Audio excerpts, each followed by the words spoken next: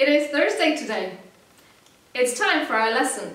Dzisiaj czwartek, już czas na naszą lekcję. And today we will talk about one of the most common mistakes you can ever make. I dzisiaj porozmawiamy o jednym z najczęstszych błędów, jaki kiedykolwiek popełniacie. We will talk about reporting. Porozmawiamy o raportowaniu. Let's see. Spójrzmy na to. Somebody says, I am hungry. Ktoś powie, jestem głodny. Jeśli chcemy powiedzieć drugiej osobie, że ta pierwsza osoba jest głodna, powiemy he says that he is hungry. He says that he is hungry. Czyli on mówi, że jest głodny. Co jest bardzo ważne, żeby tutaj zauważyć, to to, że pierwszy człon tej wypowiedzi, he says, jest dokładnie w tym samym czasie, co drugi człon. He says, he is hungry. Czas teraźniejszy, czas teraźniejszy. He says, on mówi, that he is hungry, że jest głodny. Sytuacja wygląda zupełnie inaczej, kiedy chcemy powiedzieć, że on powiedział, że jest głodny. No i właśnie, po polsku powiemy, on powiedział, so he said, że on jest głodny. That he is hungry. Natomiast w języku angielskim nigdy tak nie powiemy, bo w języku angielskim, jeśli mówimy o przeszłości, to musimy się tej przeszłości trzymać. Więc musimy powiedzieć w następujący sposób. He said that he was hungry.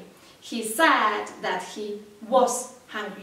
Tak samo będzie w przypadku wszystkich innych zdań. Na przykład she is tired. She is tired.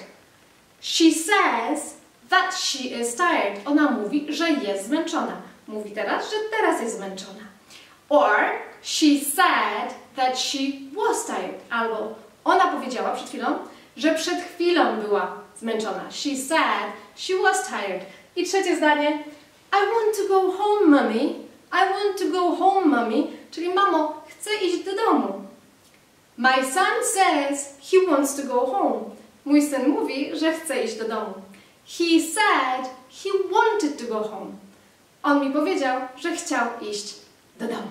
Także pamiętaj, że jeśli raportujemy czyjąś wypowiedź, jeśli mówimy drugiej osobie, co ta pierwsza powiedziała, żebyśmy bardzo pilnowali czasu. Kiedy mówisz he says, he tells me, he asks, czyli kiedy mówisz w czasie teraźniejszym, to cała reszta również musi zostać zawsze w czasie teraźniejszym. Natomiast jeśli powiesz he said, he asked, he told me, to zawsze wtedy musimy odwołać się do tej przeszłości. So he told me he wanted to stay. She said she was tired. He said they were friends. Czyli wracamy się zawsze do przeszłości.